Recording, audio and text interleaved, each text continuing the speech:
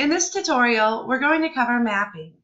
Mapping is used when you have existing listings in inkFrog and/or on eBay that you would like to sync with your existing store products without having to import the products as entirely new eBay listings.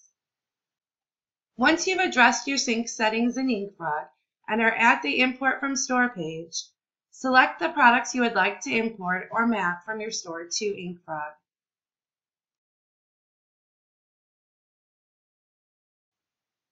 On the review page, you may notice that you have some products showing with a blue link icon to the left of the product title.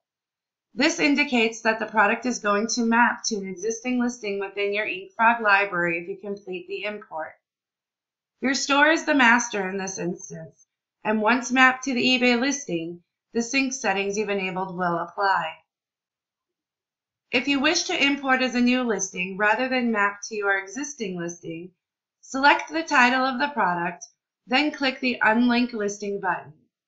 Now, when you complete the import, this product will import as a new eBay listing.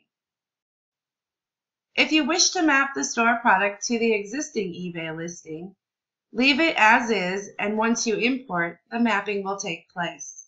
The software tries to match listings for mapping by title, so if you intend on mapping, the easiest way to do so is to have your eBay titles match your store titles.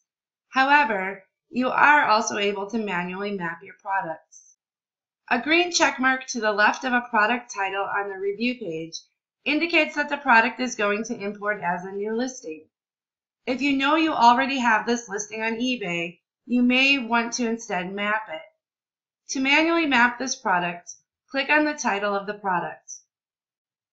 Select the Map to Existing Listing button.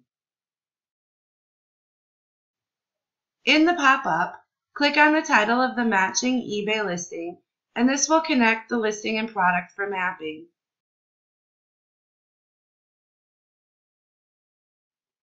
If the product you would like to map is a product that contains variants, there is an additional step. First, click on the title of the product. Next, select the corresponding eBay listing within the pop-up.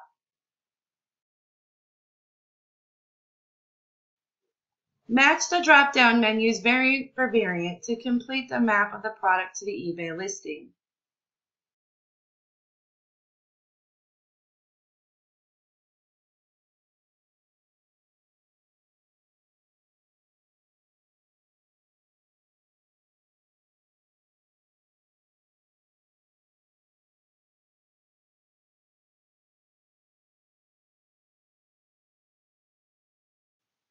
Once finished, select the Import and List button and choose Import Only, which will complete the mapping of the store products to the eBay listings.